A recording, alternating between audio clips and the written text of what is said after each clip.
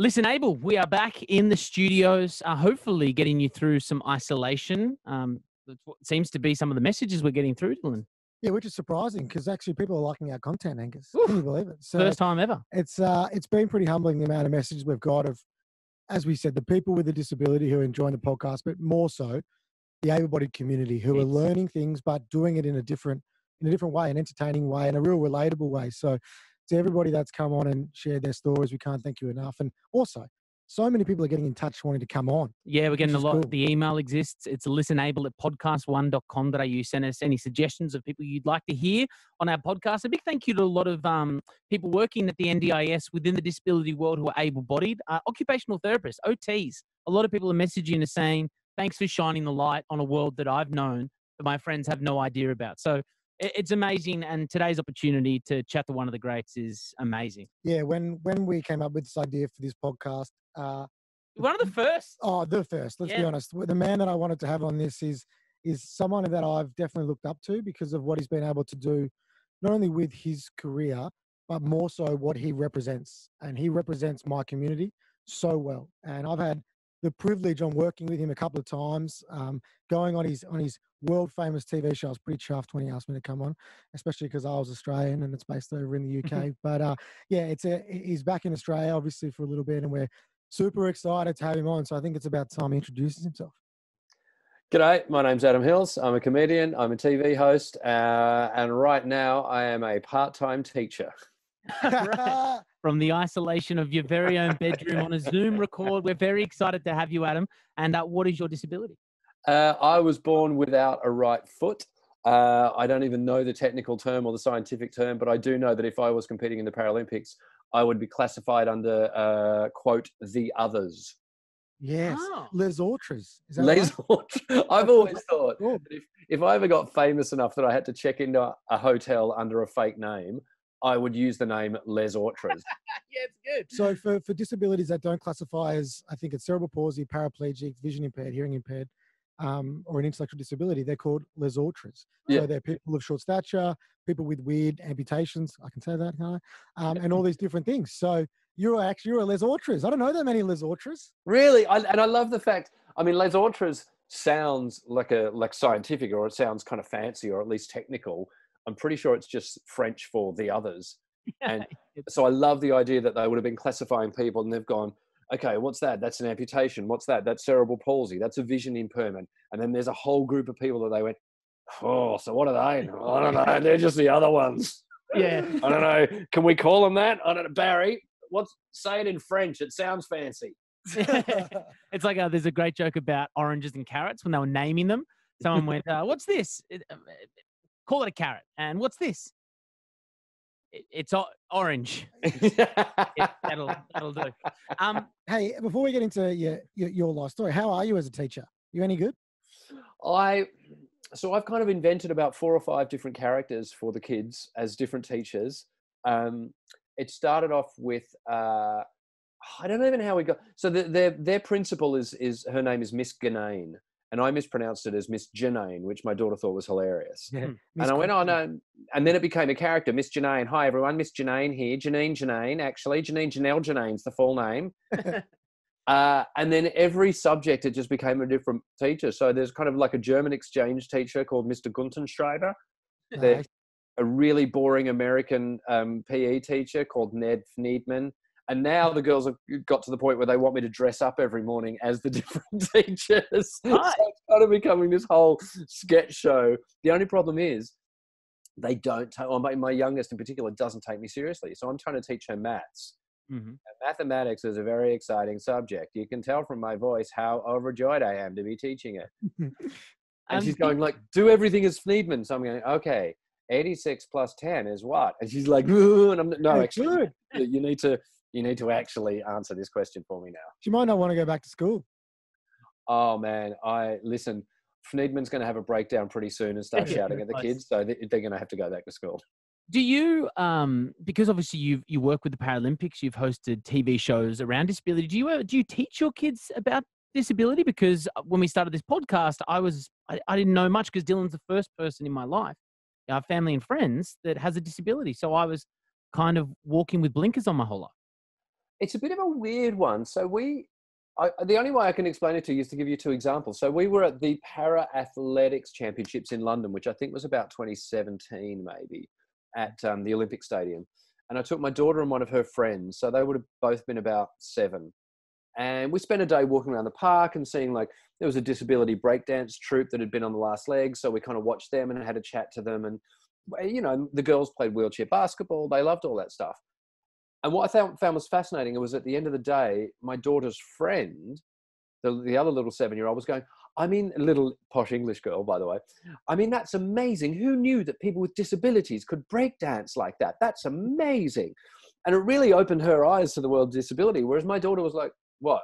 What's the big, I don't get what the big deal is, because she's grown up with a dad who's got one leg. She's met, you know, Paralympians. She's met other people with disabilities. But so in that instance, when it comes to kind of amputations and wheelchair and stuff like that, she's across. But then I've been playing disability rugby league, and we had a dinner up in Warrington with all of the team. And one of the guys has cerebral palsy, and he doesn't speak particularly well. So whenever he walked past, he would tickle the girls. He would tickle my daughters. And the 6-year-old kind of went, she wasn't liking it. She said, Daddy, he keeps tickling me. And I said, well, that's because he's got a thing called cerebral palsy. And it's very hard for him to talk and be understood. So his way of saying hello is to just tickle you. And then she was fine with it after that. But now she thinks it's called terrible palsy. So it's a nice, I mean, I feel kind of privileged that I can teach them, or at least explain to them stuff about disability. And I feel really kind of proud when I see that reflected in the way they talk about disability, as if it's just not a big deal. Now, a lot of people, my partner Chantel, I was telling her that we're having you on the show, and I was very excited. And she was like, "Well, you got Adam Hills on the show. Like, what's his relationship with disability?" And I don't think everybody would know that, as you said, you've had one leg your whole life. Can you take us back to growing up? Were you always, I guess, proud of your difference? Did it get in your way when you were a kid? It didn't really get in my, I mean, I've been really lucky. The way I see The Last Leg is much the way that I see the Spicks and Specks. So the reason Spicks and Specks worked as the music quiz show here in Australia is because Alan and Miff were proper music nerds. Mm-hmm. And I was kind of halfway in between. I had enough experience of music that I could translate what was going on. But also I wasn't so much of a nerd that I didn't know how to talk to everyday people about it. And I kind of feel the same with disability in The Last Leg, in that, you know, Alex is properly disabled. Yeah. I'm halfway in the middle, and I can, like, literally I've got a foot in both camps. Yeah. So I can translate disability for able-bodied people. So I guess growing up, it didn't feel like I was disabled. I never considered myself disabled. And for those who don't know, I've got an ankle joint. I can bear weight on my right foot. I can walk without the prosthetic. It just means, you know, one leg's longer than the other. So there were very few things that it stopped me from doing. I used to joke about I couldn't wear thongs. That was about the only thing. And honestly, about the age of 13, you know, I had a meeting with a specialist who said, is there anything the other kids could do that you can't? Really genuinely. And I said, yeah, thongs. I just want to wear thongs. Haviana, Doc. Hey, they've got Havianas with like a little strap around the back now. So you can they're almost like a sandal. Do you know that? That's what I needed. Yeah. So they made a prosthetic with a gap between the first 2 toes so that I could slot a thong in there. But I didn't realize until you walk that you actually grip with your toes when you walk thongs. Exactly. Yeah, it's like a opposable thumb. You need some grip strength in there. I'll leave you two to talk about this. One doesn't know. This was a whole new world for me too. What about as a kid? Was it explained to you, Adam, about what happened in the womb for you to be born without a foot?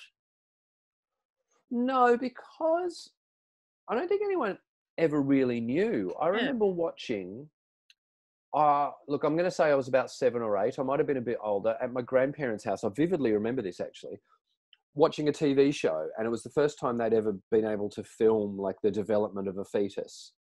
And so they showed it at different stages of, I don't know, 6 weeks, 10 weeks, et cetera, et cetera. And there was a certain point where I looked at the feet of the fetus and went, oh my God, that looks like mine. Because it was like a little nub with 2 tiny toes on the top of it. And that was the only time I'd ever seen anything that resembled what my foot looked like, with the 2 little toes sticking out the top.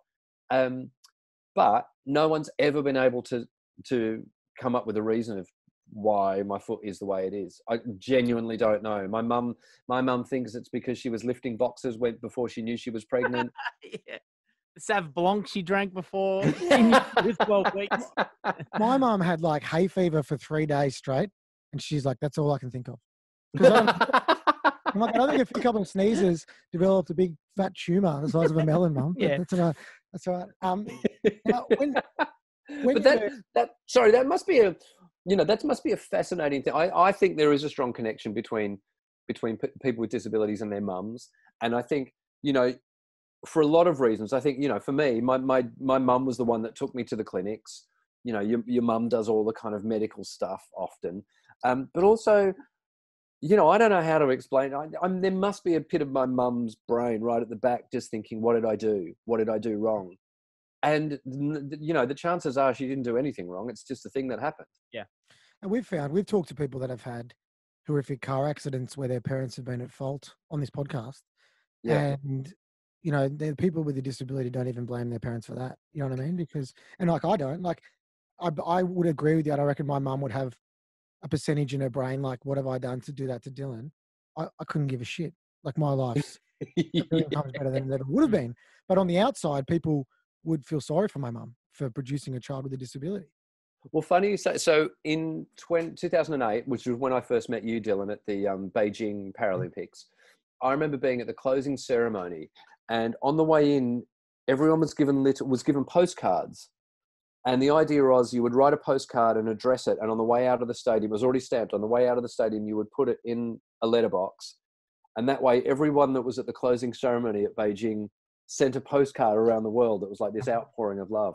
And I remember sitting there, covering it for the ABC, that was the first time I'd been to the Paralympics, having had this incredible experience, not just at the Paralympics, but in Beijing generally. And I sent a card to my mum saying, thank you for whatever it was you did that got me here. And I kind of meant it in that way of, look, even if you did do something that led to me having a foot, it's given me this amazing life. And I never followed it up with her. I just sent it. And I thought it was pretty obvious what I meant. And years later, I was kind of talking to her and she went, oh, I thought you just meant like the conception. Straight over the head, 10 years later. Yeah, great for your Valentine's Day night. You're welcome. That's good. Were you always funny, Adam, growing up? Or did you use humour to deflect maybe some comments around your foot? I don't know. I don't think so. I mean, look, I always wanted to be funny growing up. There's definitely that. Whether or not I was is a different question. But I always loved comedy and wanted to be funny. Was it because of my foot, though? I don't really know. Because when I think back, it's a weird one. It's a bit like, I grew up in the Sutherland Shire, a place called Loftus in Sydney, which is quite. I was the only kid at school with what would be termed a disability, and so therefore it wasn't. It's like there wasn't a category for me, so it wasn't a disability. I didn't think it was a disability. I don't really remember being teased because of my foot. I mean, I was teased for a whole bunch of other reasons, being the nerdy kid, whatever, but not because of the foot. So I didn't feel like I ever had to. And I guess the other thing for me is I could hide it. I could go to school and wear a pair of long trousers and no one knew. And I still played rugby league and I still played tennis and I still played cricket.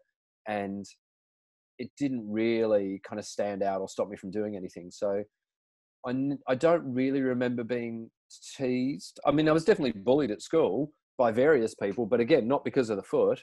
Yeah. And I say that because, bullies are pretty cruel. And if they want to go to your weakest spot, they will.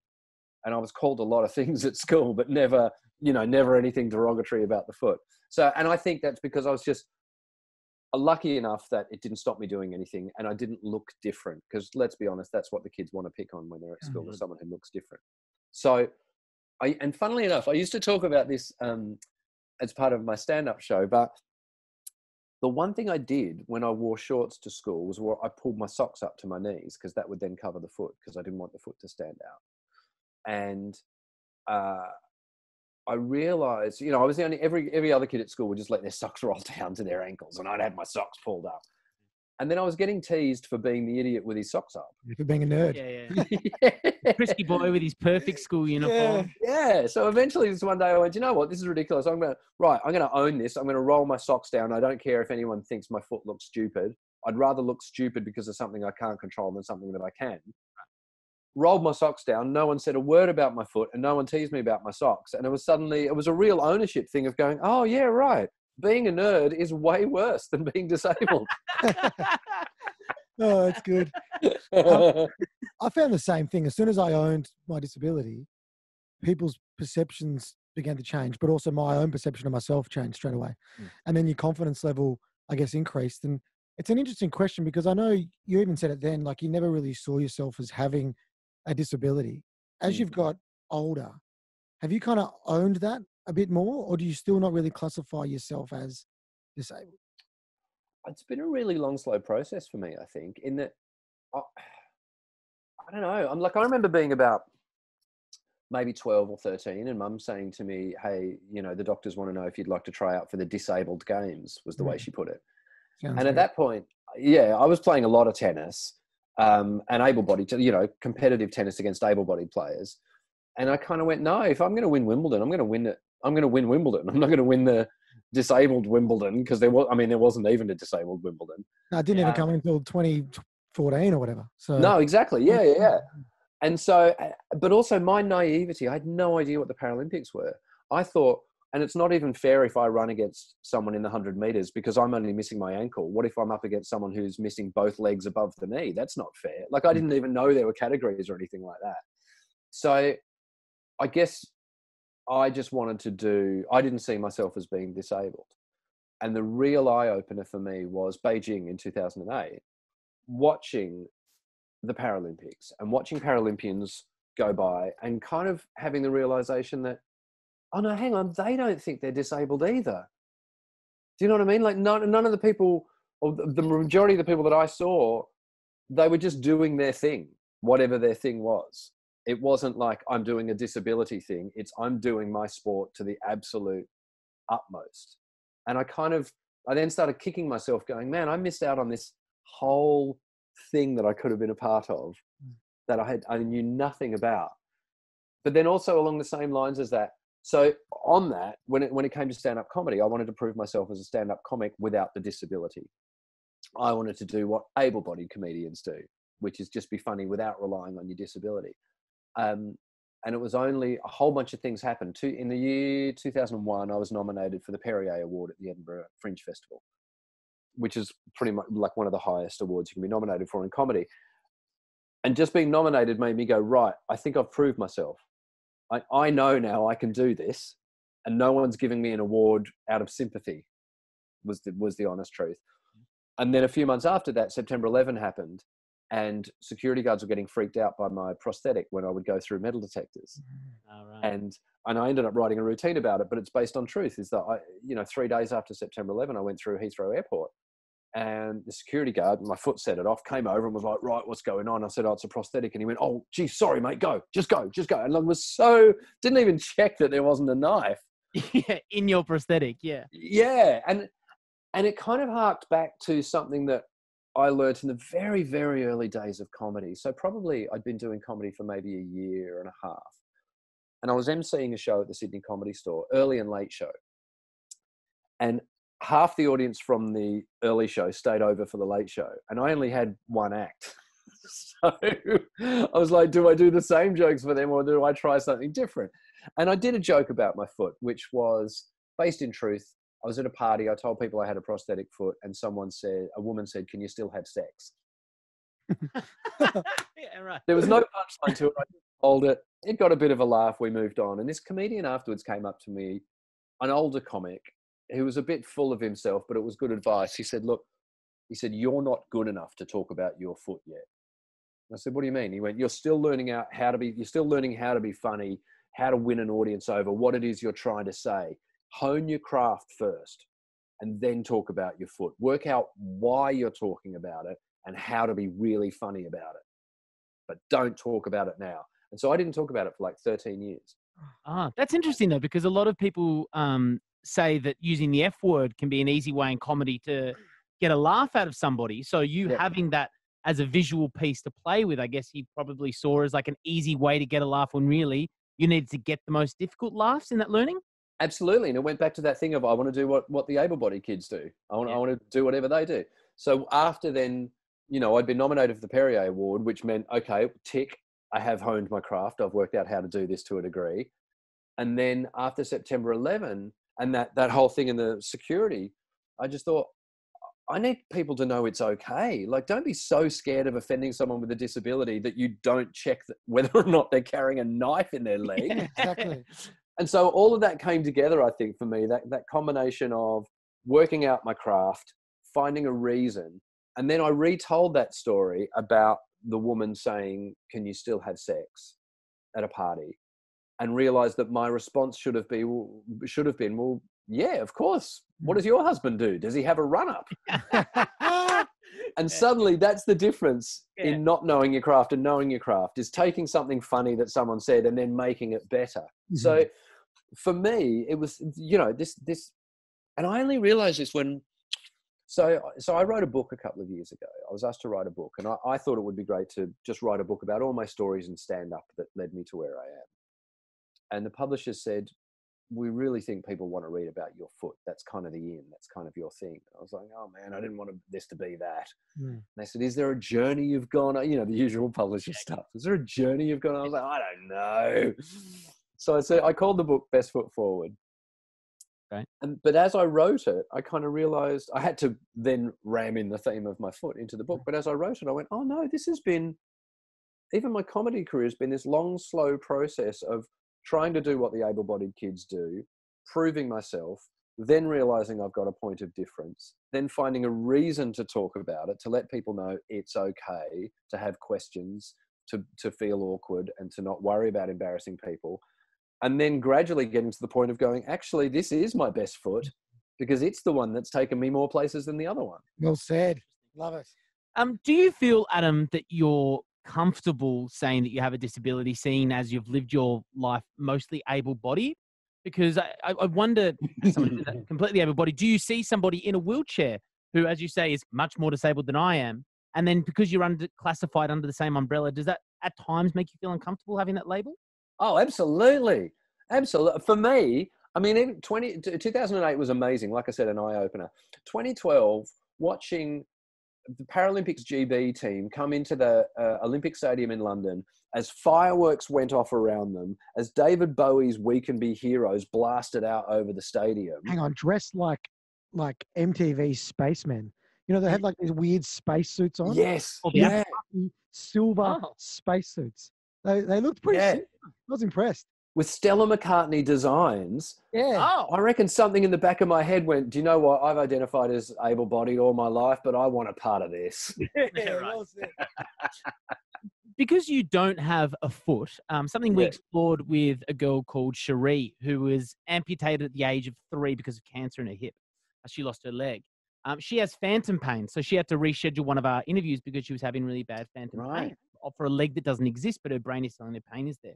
Do you ever have feeling for the foot that never existed? No. So because the only thing that was amputated were those toes. So those toes that I was born with, they used to stick out the front of the prosthetic. There used to be a hole and they stuck out the front.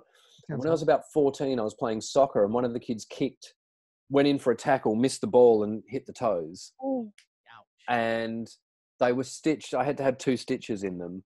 But gradually, as I got older, I couldn't move those toes. They didn't serve any purpose. And as I got older, the bulge became more apparent. It was harder to make a prosthetic that kind of looked good. And so I had them amputated. And even then, so there was always a part of me thinking, should I have done that? Was that vanity? Because it was really only for the look of the leg going down. So that's the only thing that I've lost. And although they would have cut through nerves and the toes did have feeling, I never had the phantom pains. So no, it's a weird thing. When we did our disability rugby tour of Australia, I shared with a guy who was an above knee amputee, and he had played so hard in our first game they had to re-amputate his stump another 10 centimeters up the femur. I was going to ask you about that when we got to it. Even when you run with your foot, is your stump absolutely blistered and gross? No, because I've got mine wasn't an amputation. I've got the ankle. I've got a heel. I can weight bear on it. So his stump would just get chopped up. Oh man.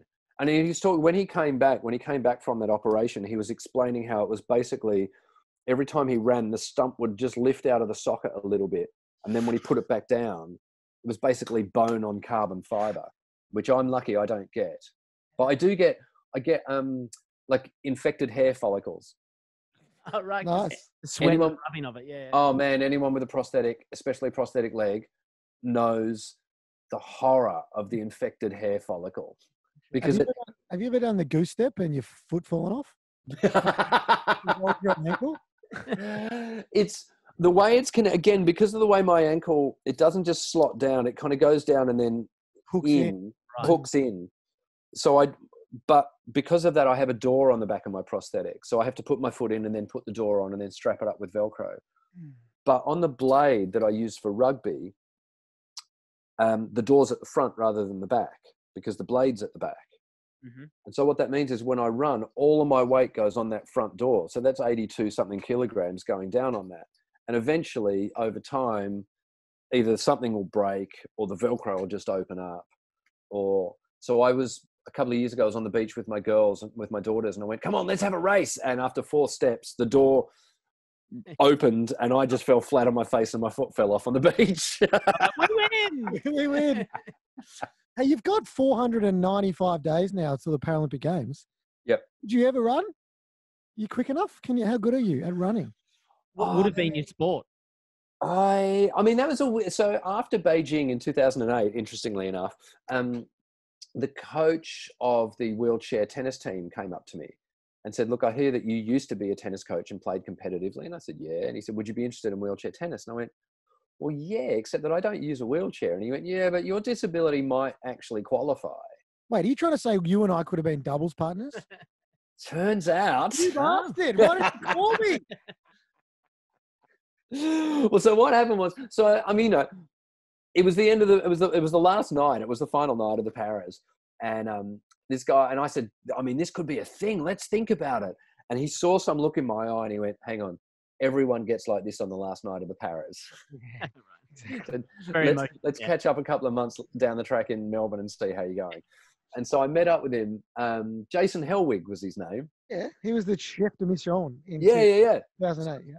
I met up with him in Melbourne a few months later and he sat down and said, look, okay, if you really want to do this, if you want to play wheelchair tennis, he said, and the good thing about you is, he said, a lot of people in wheelchairs have never played tennis. He said, you've played tennis, you've just never been in a wheelchair. So he said, that's what we need to teach you.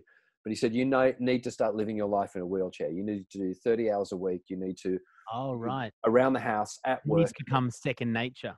Exactly. The best advice for that is if someone has an accident and they need to get good in a wheelchair, go to the supermarket because you're constantly stopping, starting, doing little corners. So it's like, or like a big, like a Chadston or a Miranda Fair or whatever. Like you're constantly weaving out of people. So you get really good at being in your chair. Little life hack for you. There you go. Fascinating. So I had said to him at that point, we were like 3-4 years into Spics and Specs. And I said, look, I mean, I'm hosting a TV show that we're writing and filming every week. I said, I genuinely don't think I can spend that much time in a wheelchair.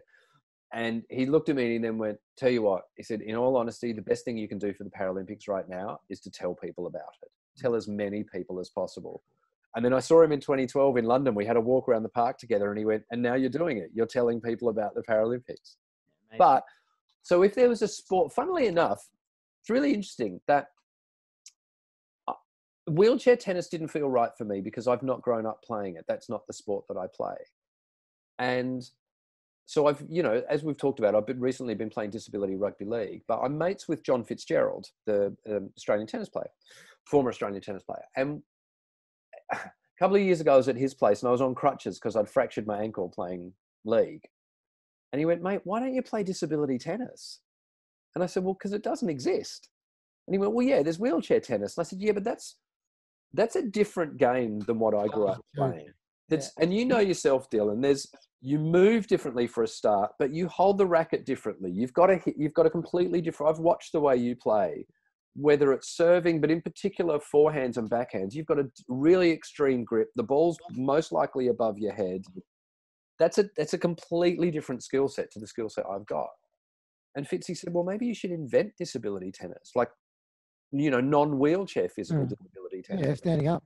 Yeah. So if there was a sport that was, that I could play with my disability tennis-wise, that would absolutely be where I'd end up. Well, here's a question for you, Dylan, because I don't know the answer to this. Because then, Fitzy was going, well, is there, can you do this? Can you invent this sport? And I was like, I don't know how you make it fair, because do you have a class for people with one leg, an above knee amputee, a double above knee amputee, a double below knee amputee, one arm, two arms, cerebral palsy? It would be above knee versus below knee. So above knees play above knees and below knees play below knees, depending if you have one or two legs, similar to athletics. Yeah. The people that play, there's actually a guy who plays on the ATP tour, like against the Roger Federers, who's fully deaf. Oh. Yeah. Wow. Yeah, he's from Taiwan, I think. There's also a guy from South Africa who's got one arm, and he throws the ball up in his. So if you right now make an L with your arm, he's got just a little bit below the elbow. He throws the ball up with his elbow. Right. Yeah, and he plays on the able-bodied circuit too. So they're the only two I can think of. But obviously, once you lost a foot or a leg, you wouldn't be able to play Roger Federer. You could play him, but he'd kick your ass. So, yeah. In 2012, Adam, you said that the problem with the word disabled is there's so many negative connotations. Fast forward 8 years. Do you think the world's getting better? Yes. I think that's what I love about the Paralympics, is that the Paralympics does that every 4 years. It makes the world slightly more aware or accepting or understanding or celebratory of disability. And it does it in this like little explosion that goes out from Beijing, and then another one that goes out from London, and another one that goes out from Rio. So I think, every time people see, and also then the TV coverage gets better and the viewership gets better and it looks cooler. So I think more and more kids in particular become aware of disability and see people like, I'm going back to 2012 in London, but David Weir, for instance, or Johnny Peacock, they see them as heroes and they want to be like them and they look up to them, or Ellie Simmons. That I choose them because it happened particularly in London in 2012. And then you see them, on Dancing with the Stars or something like that, and go, great, okay, that's helping, that's making the step. But then unfortunately, there's a weird little backlash, I think, that happens from that, is that then people start to think, well, all disabled people can do anything. Yeah, and I faced that myself. Really? Well, the disabled world resents you because you're the Paralympic guy. And unless you're a Paralympian or you're talking about why you're disabled, that's the only way you could get on TV. Right. And there is so even because the example that I use, Adam, is, yes, I am 100% the lucky one. And I'm the one who's broadcasting, and I'm so appreciative of the opportunities that I've had. Yeah. If you take away the fact that I've won gold medals and, work on radio and that, I'm still the same guy who gets discriminated against trying to get into a restaurant. Yeah. I'm the same guy who is standing to get on a plane and they ask the person next to me, is he going to be okay, assuming they're my carer? So I feel like I'm a disabled person, you know what I mean? But yeah, I do feel sorry for the disabled community who aren't Paralympians, because there is this assumption that you're all just, why don't you go to the Paralympics? Or why aren't you a Paralympian? Why can't you do that? So it does have it a bit for sure. And then I think what the flow-on effect from that, and especially in the UK, where you've got, a government that is cutting back on disability benefits, then disability and the word disability benefits becomes associated with the words benefits fraud. And then, and part of that is because people are going, but why aren't you like Johnny Peacock? Why aren't you at the Paralympics? Disabled people can do anything, right? We've learnt this from the Paralympics. Disabled people don't need anything to hold them back. So why do you need benefits now? Are you a benefits fraudster? And then it's that. So it actually, in a weird way, it makes people more aware of what disability is, but it makes them more aware of a certain part of disability. And it'd be like saying to an able-bodied person, well, why do you need benefits? Because able-bodied people compete at the Olympics. Yeah, right. Now, you touched on the importance of the Paralympics being broadcasted, and I think being broadcast in a different way. It used to be very kumbaya, let's all hold hands, the Paralympians are here. when it's an elite sporting event where we train our lives to, put on a show. And Yep. you have to say, I've said this to you before, but not in a public forum. You really meant a lot to me, especially what you did in 2012 with The Last Leg, which started as a highlight show of the Paralympic Games. And I think one of the things that why it meant so much to me is I'm lucky, not to the extent that you are much funnier than I am, that I had a bit of wit and the ability to make humor, to break down barriers and change stigmas about my disability. It was the biggest tool I had. And if you aren't a confident young person with a disability, especially at school, especially in a high level disability that you can see, it's so hard, because that social aspect of having a disability, especially for young kids, they might never get out of that. And I think why The Last Leg and what you do is so refreshing is we are normal people, first and foremost, who are elite athletes, who you celebrated on the show, but you also took the piss out of on the show. And that normalized us as people, because it made us look like normal people. Well, Australian humour is very self-deprecating, and a lot of people would be scared to make a joke about somebody who's got a disability for the fear of being backlash or people going, oh my God, he's picking on a disabled person. Whereas that's the humour that everyone in Australia kind of comes together. The best thing is, whenever it was disability, it was always inspirational. But you know what you did? You made it entertaining. It was entertaining. And that changed the landscape. And I think it's had that flow-on effect, because obviously The Last Leg is now what it is, been going for 8+ years, and is one of the biggest shows in the UK and here in Australia, all around the world. Did you do that on purpose going in? Was that a risk that you took, or did you decide that you were going to back yourself and make a show like that and just hoped everyone got on board? Both. I mean, yes, we did decide we were going to make a show like that and take a risk and hope everyone got on board. And when the promos first went to air for The Last Leg, Channel 4 got so many complaints on Twitter from people going, I can't believe you're doing a Paralympic show called The Last Leg. What is wrong with you, Channel 4, yada, yada, yada. But when you look at how The Last Leg came about, there are so many influences, and a lot of them Australian. You can trace it back for me to 2008 at the Beijing Paralympics. The first session we were given was by Jason Hellwig, who was the chef de mission of the Australian team.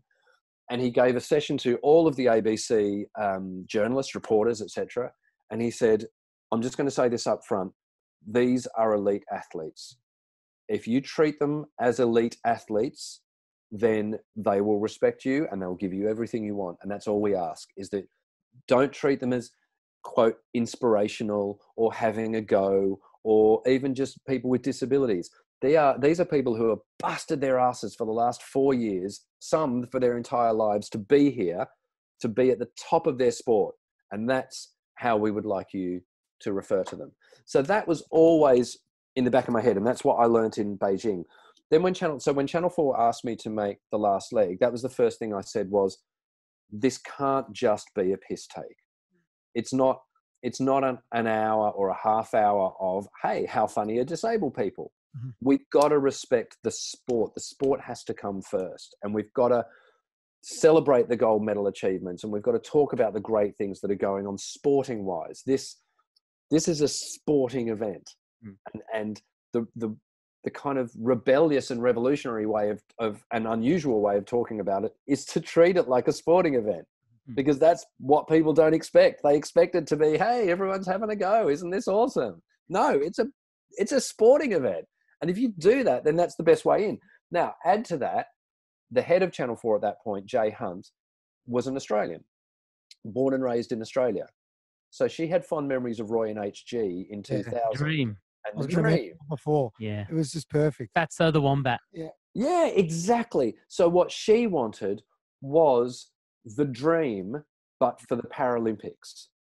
And she could say that to me because I was Australian and she didn't have to explain anymore. I knew exactly what she meant. And my response was, great, let's combine everything that was great about Roy and HG and everything that I learned in Beijing, which is respect the sport, talk about the sport's the main thing. And then we had an amazing producer called Pete Thomas, who I sat down with, who, for another Australian reference, kind of went, he also said, look, we've got to explain disability to people because they will have questions. That's not why we're there, but, you know, he was a sports producer. And if we're going to make people appreciate the sport, then you've got to answer a few questions along the way about disability. But the sport was really what came first. And the other Australian reference I was going to mention was, he was saying, we need to find a way at the beginning of the show to set up what the show is going to be. And I went, oh, great. We'll do like a teaser with a kind of tonight on the show, we're going to cover this, and we're going to cover this, and we're going to look at this, and this gold medal, and that gold medal. And as I was saying it, I realized I was sounding like Billy Birmingham's Wide World of Sports. All right. And yeah, exactly. And one of our writers, Adam Vincent, is a South Aussie guy. And as I was saying it, I went, and he looked at me and he went, by geez, by jingos, by crikeys. Yeah. And then Pete, the producer, went, I said Wide World of Sports, and he went, I don't know what that is. And he went, but I've heard the parody of that. And I went, yes, that's exactly what it is. So even when you watch The Last Leg Now, the beginning of every show, when I say, tonight on the show, we're going to cover Boris Johnson's big news, we're going to do this. At the back of my head, I'm going, and that for croquet fans, once again, there's stuff all for you on the show. Amazing. Adam, we've got we put up on our socials that we were going to be chatting to you, and a lot of people had questions for you, and I've written some of these down and going to give them the credit they deserve. On Instagram, which is at ListenABLE_podcast, for people who want to hear it and see it. Dan Frost said, did you, Adam, find it challenging not being able to participate in mainstream sports growing up? And if so, any advice for teens in similar situations? Oh, well, no, again, lucky is a word that I use a lot. But yeah, I started playing tennis. I guess I had tennis coaching lessons when I was about 5. I probably started playing competitive tennis when I was maybe 12. I think by the time I was about 16 or 17 and I was finished playing juniors, I was playing maybe B grade, low A grades. Mm-hmm. And then I played in the men's comp. I was playing A grade again. So no, I was lucky. What I found frustrating, interestingly enough, was when it came to rugby league, because it got to a point where playing rugby league for the school, I just couldn't keep up. And it's, you get to 12, 13, 14. And I thought that was just me, but since helping out and playing rugby league in the UK with the Warrington Wolves disability team, I've realized that there is a subsection of people with disabilities like mine that came from birth, whereby you could compete with the able-bodied kids up until a point. And then it gets to, and it seems to be about 13 or 14 where the able-bodied kids just get stronger and stronger, and you go, oh, okay, this is going to hold me back a little bit now. I didn't think I was frustrated until I found Disability Rugby League in the UK. And until I realised how desperately I wanted to play rugby league again. And to the point where anyone who knows me knows that I travel. So I live in London. I go to Warrington every Tuesday, which is a 2-hour train ride. It's about, I think it's a 600-kilometre round journey. Shit. Might even be longer, so that I can train for an hour and a half and play rugby league with these guys, all with disabilities. So my advice would be, if you're frustrated by the lack of opportunities for your disability in your chosen sport, then see what you can do about going out and making some. Yeah, well said. Yeah. Invent whatever the sport is, invent a disability version of it. Because again, what's been fascinating for me is finding out there's a lot of other people like me who either did play rugby league and had an accident and couldn't anymore, or always wanted to, but were seen as the disabled guy who couldn't join in. I think also with that, the resources now online, it's a lot easier to connect with people with a disability. You just got to search. You got to look around and ask people. Yeah. And sometimes you got to start that. You got to start yourself. You know? Exactly right. Yeah, man. Just Google the terms disability croquet. I'm sure something will come up. And the work that you're doing with the doco around the rugby league, and obviously the stuff with the last leg. The reason I wanted to get in the media is, I like to think I like sharing people's stories and sharing my own. But the real reason was I never saw anybody like me on TV and radio, and it was my biggest driver. And I've gone on the record at saying that. And I guess what I'm getting at is, are you proud of, I guess, what your body of work represents? Because the stuff you do on the last leg in particular, with Alex and yourself and that, it's really revolutionized the media landscape. Because, growing up for you, there would have been nobody with a disability really representing in the media. What does that mean to you, I guess, to be one of the beacons for that? It's kind of bizarre because, like I said, I never saw myself as being disabled. I never saw myself as being a voice of people with disabilities. And even when we did the last leg in London in 2012, I didn't, as far as I was concerned, I was showing off the Paralympics.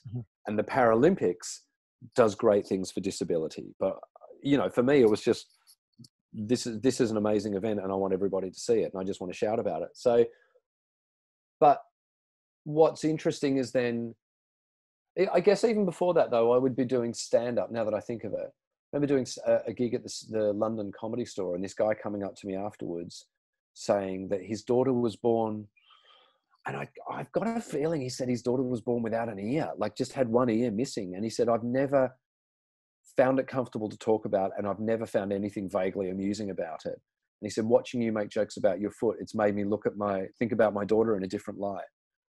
And so in a weird way, it was slightly accidental. But little things like that. I remember being at the Theberton Theatre in Adelaide doing a stand-up comedy show, and often I'll have a sign interpreter on stage with me. And again, this woman came up afterwards with her daughter and said, my daughter's deaf, she's 18, actually a bit older, she was like 20, in her 20s. This is the first event I've ever been able to share with her. And certainly the first comedy night I've ever been able to share with my daughter. And that's not, I mean, all of those things are like little side effects. They're kind of like, you know, I wanted to have a sign interpreter so that the show would be accessible to everyone, but it's those little personal details. When that happens, those are the things that stick with me. And yeah, it kind of makes me happy that, and maybe a little bit proud that I was able to facilitate that. And you don't, I know from my experience, Adam, you don't do it on purpose, do we? Like, I don't do things in my life on purpose to get messages like that. But when you do get them, it's pretty crazy, isn't it? Because you're just going about your life, so am I, so is Angus with his podcast, whatever it is. But it, you know, the reason I say that is I was that kid watching your Melbourne International Comedy Gala Festival, thinking that, you know what I mean? Right. I was that kid seeing you talk about being disabled, and I was like, shit, yeah, who's this guy? Because I want to be that. But I never knew that I could. And even though they're obviously very different disabilities, it's still the same umbrella where it gave me hope that you can, you know, one day do something like that. Well, and for all you do for disability awareness and understanding and promoting, you know, awareness and the podcast and all that kind of stuff, you know, I'd put it to you that seeing you crowd surf at whatever music festival that was, it probably has inspired way more kids than you can imagine. That's you know, my photo online easily. So. Sorry? That's my most popular photo online. Yeah, absolutely. And you could kind of sit there and go, do you know what? You could have hosted a 10-part documentary series about the effects of, you know, disability on social life. And yet you just letting loose at a festival has possibly inspired more people than anything. So you're exactly right. You know, I thought, I used to think at some points on the last leg, we were selling out if we did a show where we didn't discuss disability, because that's our thing. Why don't we? And then I would get disabled people saying, no, that's what we love about it. It's because you're a person with a disability and you don't have to refer to it. So I think you're exactly right. And when it comes to the Paralympics as well, you know, Paralympians, you know, you don't go out there necessarily, maybe you do, but when you're playing tennis, you're not thinking with every shot, I need to inspire someone, I need to change people's perceptions. You're just doing your thing. But often doing your thing is what fires people up more than anything else. I had a guy come up to me at a music festival, and he goes, are you Dylan Alcott from Triple J? And I go, I am. He goes, I thought you were a black guy with dreadlocks. He's like, you're a white guy in a wheelchair, and I'm off my head. And that's freaking me out. And I was like, thank you. And he goes, I had no idea you're in a wheelchair. I'm like, that's what I want, brother. I want you not to know. Adam, before you go, we have a bowl of uncomfortable. This podcast is about trying to make people comfortable with the topic of disability and asking people questions about their disability to normalize it. So we do have questions that come through. One of the questions that we got through, I'm going to name her. Her name is Bronte Latham. She wrote this publicly on our Facebook post about having you on the podcast. She wants to know the same question which we actually asked a previous guest, Curtis McGrath, which is the foot on or off during lovemaking?